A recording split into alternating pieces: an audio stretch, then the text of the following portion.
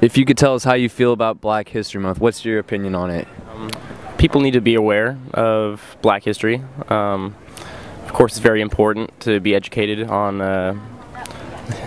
slavery and everything they've been through. But on the other hand, why isn't there American President History Month? It's kind of the same relevance. There's specific days out of the year where we acknowledge these things, but a month long, we dedicated a whole entire month to Black history, so it just seems like a little bit over the top. That it's necessary but not adequate.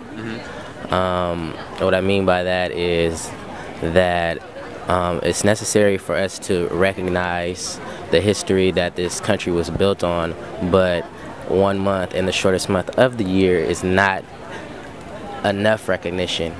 Okay. As far as being adequate. As far as Black History Month, my opinion, I think that is still necessary, just because in my personal experience as an African American, we don't get a lot of education about our history until it's Black History Month. Right. And I don't know if that's necessarily fair for students. Like growing up, I'm still learning new things about people that I should have learned about, or we kind of talked about, right. I think Black History Month is something that is very necessary. I think the more awareness that you can have about anything will help improve people's acceptance of each other.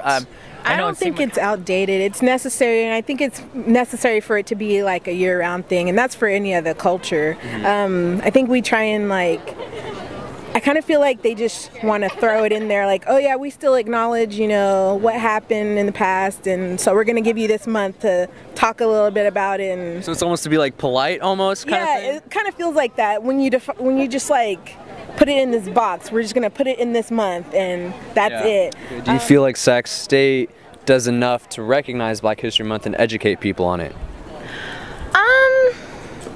Not really. I mean, I feel like it's like how it is everywhere else. It's just, it's known that it's Black History Month, but it's not like I see events constantly it being in my face that it is Black History Month. Not like with Breast Cancer Month, like there's pink everywhere. Right. But with Black History Month, you just know that it is. There's a lot of events that go on during Black History Month, and there are a lot of events that will feed your brain, like give you a lot of knowledge about Black history, and I'm glad I've been to those events. As far as the school, I think they could do more to acknowledge it. I know for me, I went and took an African American class at Sac City because they had more options. Right. So if they had more options for classes here, or any presenters, anything like that would be great.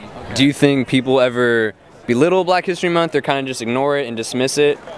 I really think it depends on who it is, right, and how it's being presented to the population. We're a very diverse campus, and I know that I have heard a lot of people who are not African American, why do you have a Black History Month, why do you need that type of thing, and it kind of just would go for any race. I feel like for any ethnicity or nationality, we shouldn't just celebrate African Americans in that 1 month. We should try to celebrate all differences. When you're in school, you learn about it and you know about it, especially when you're young.